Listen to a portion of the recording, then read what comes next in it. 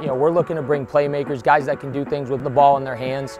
We're looking for athletes at all positions. So even at the offensive line, we want tough, strong guys, but guys that can move and play in space. Offensive skilled players that, again, can be explosive with the ball in their hands and then have that competitive nature. Always want to win.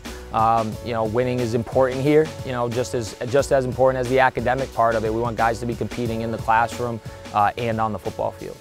We considered our offense to have way more than 11 starters, and so personnel groups are important. So a big part of the recruiting process and roster evaluation is finding out what guys do well and then utilizing personnel groups to use them to their best abilities. And that's with the quarterback position as well. So exactly what plays we run is going to change every year based off the skill set of the quarterback running the offense, or sometimes it's multiple quarterbacks. If quarterbacks do different things well, we're going to try to find ways to utilize their skill set. And ultimately, offensively, our job here is to put our players in the best position possible. So whatever position they play, the coaches are going to care about our guys and get to know them so we know what they do best on the field, and we can try to make them as successful as we can be, and ultimately that makes us successful as an offense.